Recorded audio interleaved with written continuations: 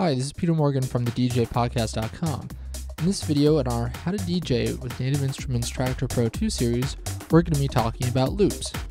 Okay, let's take a look at the quickest way to start looping your track. Underneath the waveform stripe, you have a box with a whole bunch of different numbers. And if you go to the left, they go to 1/32, and if you go to the right, they go to 32. You can simply click on one of these numbers and it will instantly create a loop of that length. So if we click 2, you can see we now have a 2-beat loop.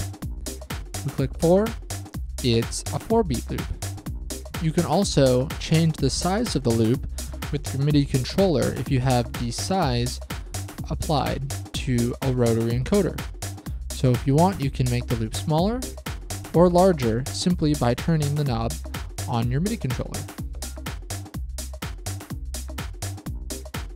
You can see that the looped area is highlighted here in green and also has the green triangles on the bottom of the waveform.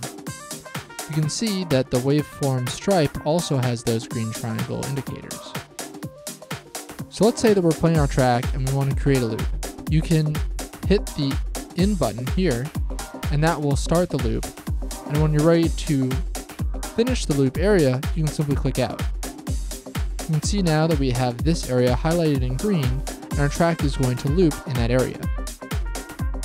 To stop looping, you can click the active button here or on this number icon here. Traktor Pro 2 allows you to go farther than just looping your tracks. You can actually edit the loop on the fly. By having the advanced panel open, go to the Move tab. You'll see in this drop-down menu here we have 3 items: loop, loop in, and loop out. Let's start by looking at loop. When you have loop selected, you can move the entire loop's position by the number of beats that you have selected in this number row here.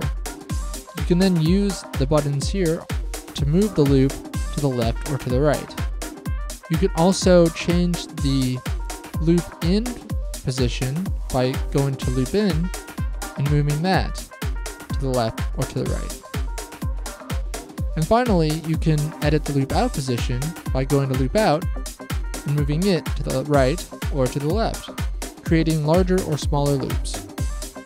You can save loops to a hot cue spot, just like you would any other type of cue point. To do this, simply click on an empty hot cue point, and you'll see that now we've added this to our hot cues.